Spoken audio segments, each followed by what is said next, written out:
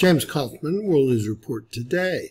Today is December 29th, 2022, 1:30 p.m. Central here in the U.S. God bless you and yours no matter where you are in the world. Please subscribe, give us a thumbs up, ring that bell for critical future updates. Well, we've had 2 M-class solar flares already today, and one of them lasted over 45 minutes in the M range. Our first M flare looks to be about a M1.2. And our second M flare that almost has a little M shape on the top of it looks like an M2.45. 2.46 is actually what I was told by NASA, so that works out perfect. Now, believe it or not, that is 45 minutes of straight M flare right there. Now, all the flaring is coming from sunspot AR3176. Very strange how AR3169 still hasn't made it around the limb. It actually appears as if AR3176 is catching it, but that would probably be impossible, right? Headed over to GOES Solar Ultraviolet Imager, 195 angstroms.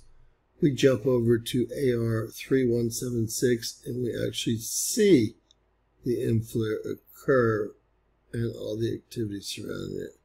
It is rather hard to see, but you can definitely see it.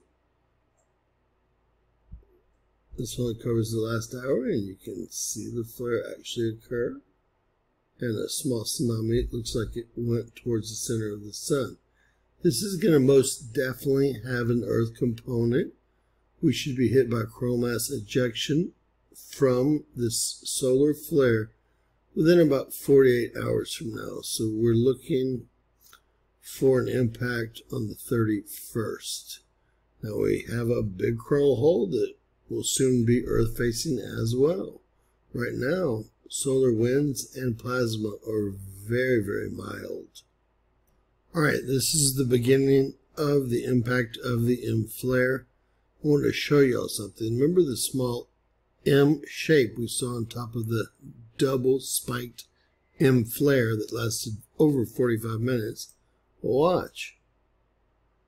There's the first one. Continue on. And there's the stronger second spike of the M flare. Do that again real quick. It happens very quickly. 1, down, 2. Now let's head back and look at GOES solar X-ray flux and see if this matches what we see. And in fact it does. Although it's hard to imagine that just that little M shape right there created 2 much stronger, well, X-ray problems than the little trough in between them. But we saw that that was true according to our X-ray absorption chart. So we got a double whammy in the form of a single whammy that lasts 45 minutes in the M flare zone. Again, expect an impact on the 31st in the form of a coronal mass ejection, and I will keep you updated about that inbound flare.